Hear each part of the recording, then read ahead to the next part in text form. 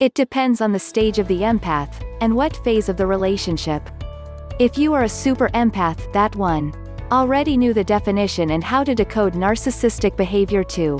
Can throw the ball back to the narcissist, you will always beat them up and got to the point that they know they mistreat their resources you. Please note that they don't treat you as human, but they can tell that you can give them resource if they don't mistreat you.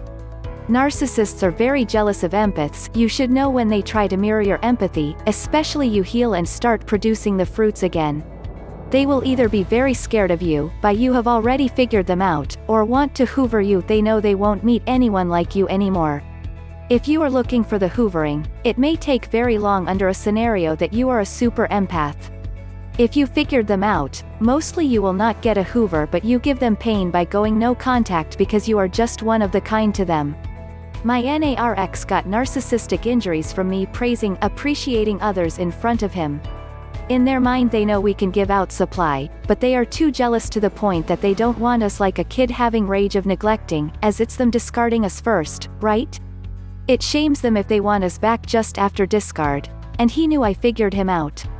So even though he wants, doesn't mean he will.